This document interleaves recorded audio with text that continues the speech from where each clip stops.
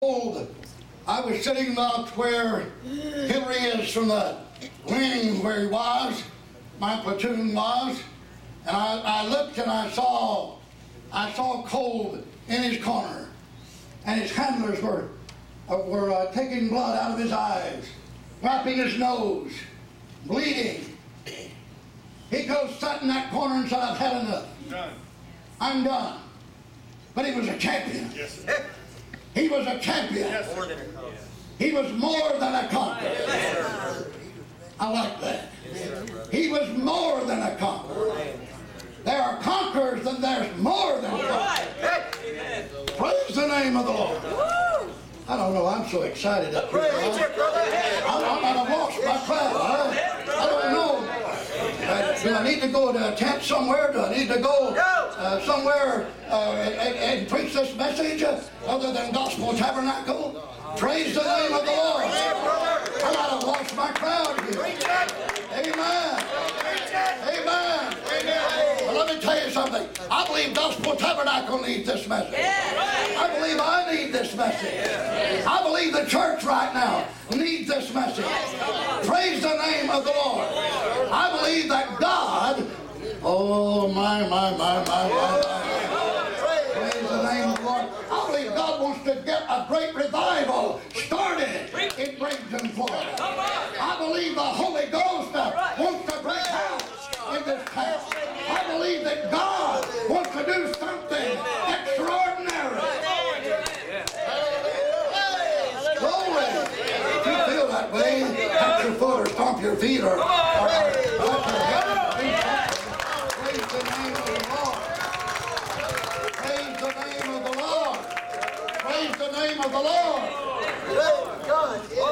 Richard Cole rose up. I saw one of the handlers say to him, and the medical doctor walked over, and he said, "You want to stay in your corner, son?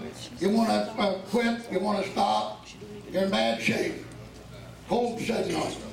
Let me go to him one more time." I don't believe that German ever knew what hit him. There was a buzzsaw went across that ring. That little spindly fella, bleeding and beat up like he was, he waded into that fella. He was a champion. He beat him across the ring. He beat him through the ropes. He beat him out of the ropes. He crawled through the ring and went after him outside. After he got him out of the ring, it wasn't enough. He went down and said, "This is enough. I've been beaten for 7 rounds, but I'm a champion and I'm coming back." Praise the name of the Lord. Paul the Apostle could have given up after they treated him the way they did in Jerusalem. Somebody said, "Oh, Brother Marlow, you don't know." Yes, I know. You think I've been in a hot house for 66 years of walking with God? You think I've been in a plastic bubble of some kind? And God made exceptions for people working on me, in me, through me? You think that I'm an exception to the rule? No, sir, nobody is an exception to the rule. There's one cross, and there's one way, and there's one Christ, and we're all going that way. Praise the name of the Lord. Praise the name of the Lord. Praise the name of the Lord. Oh, but Brother Marlow, God gives me certain privileges. I get certain time out, and He expects me to have it. No, He doesn't. He expects you to get back in the ring and to fight the good fight of faith. Praise the name of the Lord. Amen. He expects you to be in the ring. But Brother Marlow, God makes an exception for me. No, you're in the ring. You're to be a champion. If you're beat up, if you're bleeding, if you're afflicted, whatever it is, just say in the name of the Lord, I'm going to get in the ring and I'm going to finish the course. If you've been to church and seen a bad example, come on back to the ring. If somebody's talked about you, come on back to the ring. If somebody said something, come on back to the ring. Praise the name of the Lord. If somebody got ahead of you, come on back to the ring. If somebody stole your thunder, come on back to the ring. If somebody stole your place, let them have it and praise God for it and get back in the ring. Amen. Because God wants a people. Oh, let me finish this. Oh, my goodness. Come on, brother. Come on. Amen. I got to finish it. Come on. Praise the name of the Lord. Amen. Thank you for this heavyweight champion, Lord. Which the Lord, the righteous judge, shall give me at that day. And not to me only. Thank you, Paul. Thank you, Paul. Thank you, Paul. My mother thanks you. My dad thanks you. We all thank you, Paul. Thank God you said this. Thank God Paul just didn't say he had a crown of life, but he said he'll give it to all. All of them that love his appearing. Hallelujah. Amen. Hallelujah. Amen. Amen. Life has two sides, the bad side, the good side.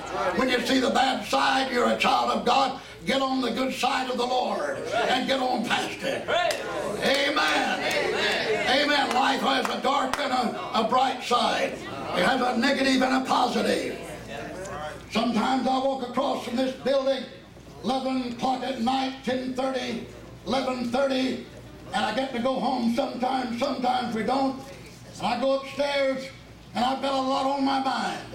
There's a lot on my mind about this Tabernacle Square, and about the body of Christ, and about the family of God.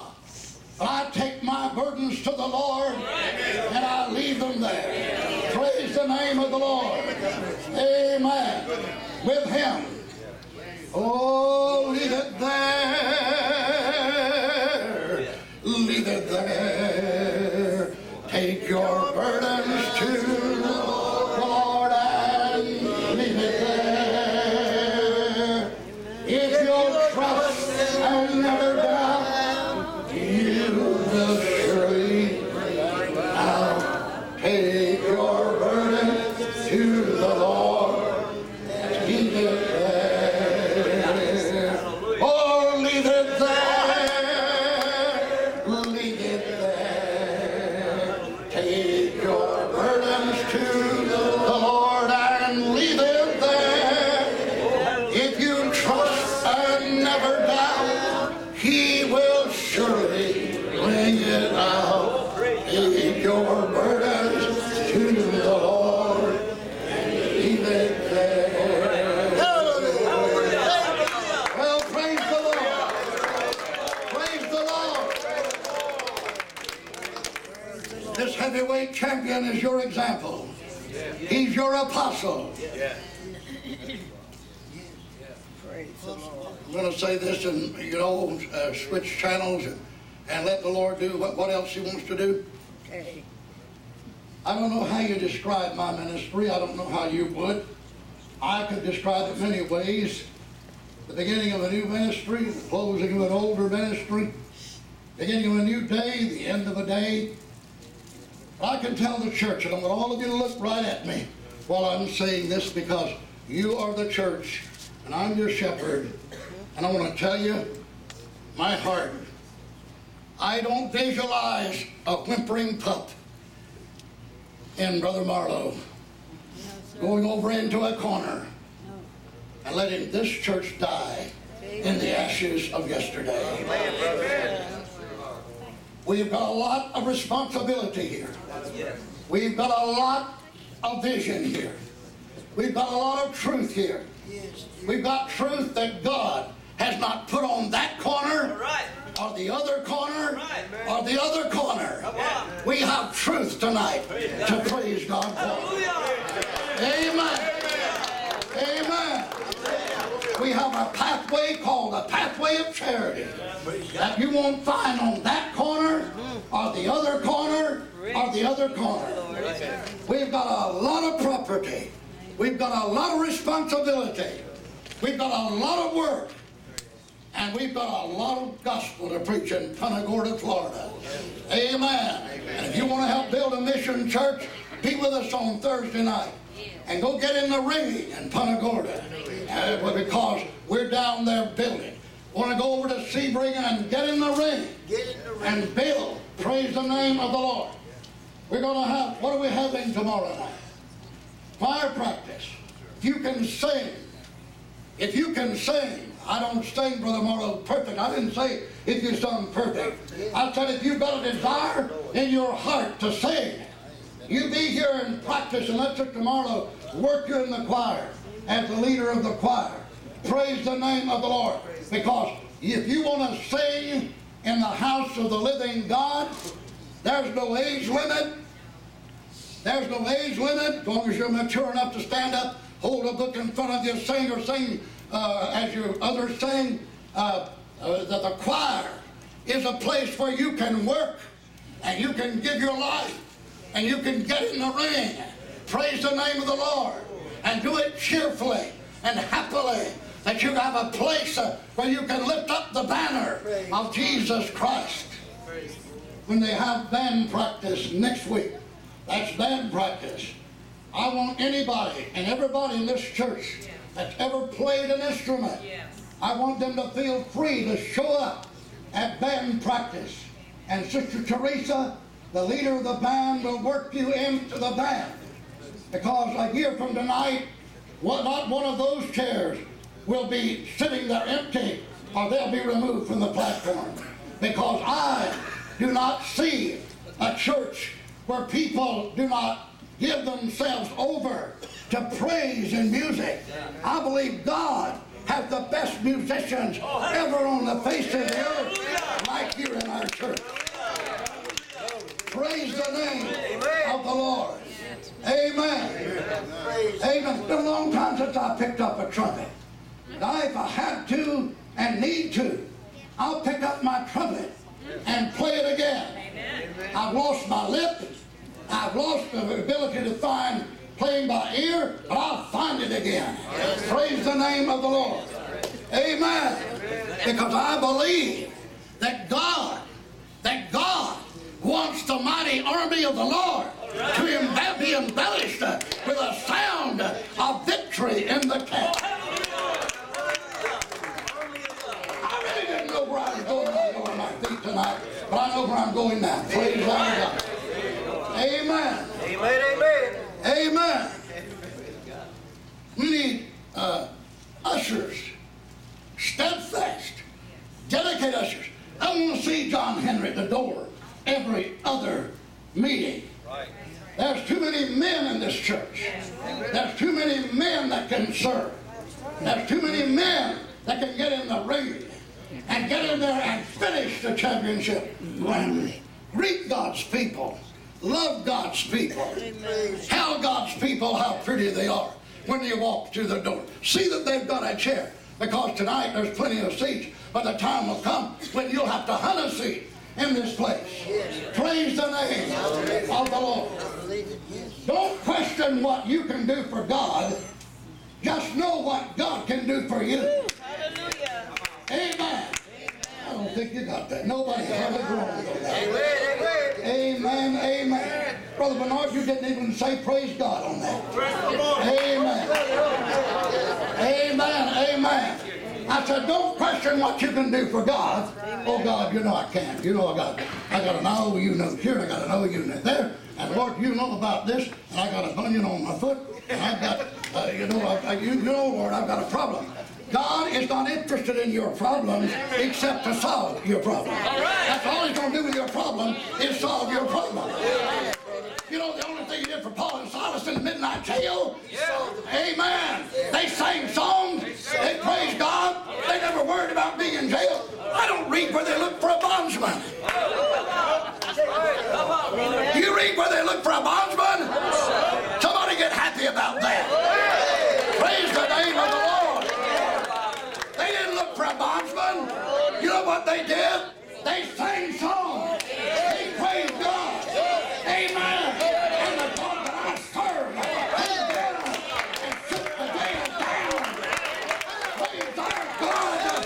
Turned it upside down, inside out. Hallelujah. Hallelujah. Hallelujah. That's what they did. They didn't say, God, get me out of here. Oh no. The jailer was so impressed. He got afraid he was going to lose his job.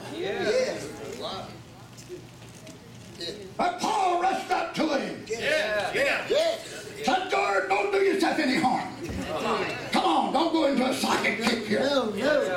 Don't get yourself all in trouble. No, sir. Amen. Don't lose your marbles. Amen. My God. Amen. He said, look here. He said, we're all here. We're not criminals. We haven't run anywhere. You got another jail for us? God will shake that down. Praise the name of the Lord. Attitude builds a great church. Determination builds a great church. Fire of God builds a great church. Praise the Lord. That's security guard. Yes, it does. Blake, I'll never finish that. You that were here this afternoon, let me finish it. I won't tell it all. I'll get the tail end of it. That security guard, he wouldn't let me alone. He said when I come back to the gate door, and his superior called him on the radio and said, where are you, car 54? Where are you?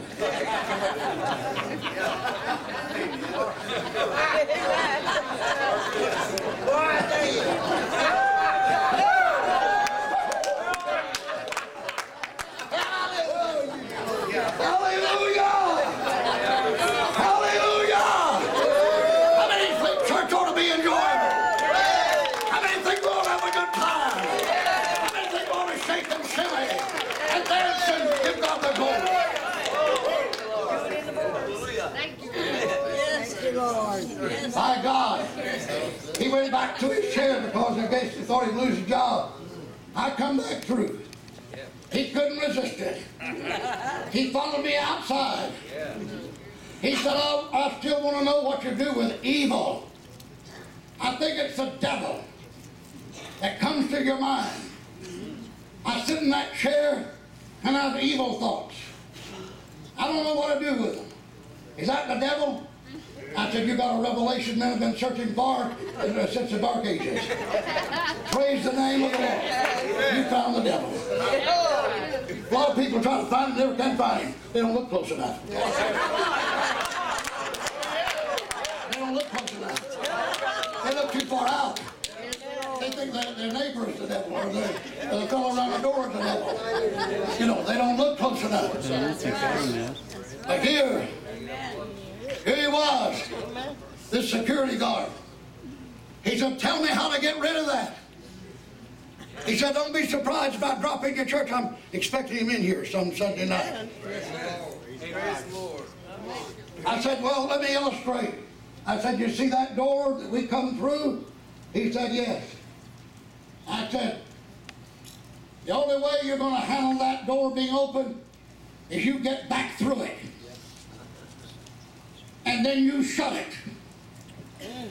And the way you handle evil is push it back through the right door and then shut it. Praise the name of the Lord.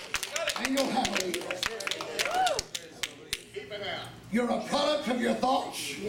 As long as you think like you're thinking and it's producing things that's troubling, upsetting, bothering, frustrating, giving you a case of nerves, giving you a case of discouragement, bringing you down, tripping you up, keeping you from doing what God wants you to do, you're going to have the door open and they're going to come through. But if you shut the door, that is, if you let the Lord shut, because it's I shut the door, no man opens it. He said, thank you, preacher. I'm going to be over to see you. I don't know if he will. That's God's will. But I know one thing. I know there's hungry people all over this world right now. Praise the name of the Lord. And that's why I'm getting ready to have another revival here. Praise our God. Amen. Last night I had in the Civic Center, they fought me like a tiger. Every thought I could have. People around me, Job's comforters. Somebody said, did you have the whole church encourage you, brother? No, I didn't. No, I didn't. I had my God, and I had my voice from heaven. And then the devil jumped on me, sent me to the hospital after a biopsy. But what was it, that stuff I had? E. coli. Sound like you're speaking in tongues. E. coli. Blood E. coli. Put me in the hospital. But But God's done 2 great miracles in my life. I was in the hospital before our convention. I knew I needed to be up for our convention, and God raised me up and got me out of the hospital. I knew when we had that revival, I was to preach that revival, and souls were to come in, and God raised me up, and we had the revival. How big is your God tonight? How big is your God tonight? Are you going to finish the fight? Are you going to stay in the ring? Are you going to finish it out? You're going to finish your course? Praise the name of the Lord. Amen. Somebody said they didn't produce it. Shirley, hold up your hands. There's one right over there. Come in during the revival. Praise the name of the Lord. Hallelujah. Oh my God, how could I forget Robert and Susan? I never met them, never seen them, didn't know them, but they showed up in the revival. And they've been showing up ever since. They got enough fire in them to finish the boxing match. Praise the name of the Lord till they sold their home over in Largo in that area and moved right over here in Bayshore where they can be right here and he can take me out in his boat. Praise the name of the Lord. Oh, how big is our God? I think somebody ought to just give him praise right now.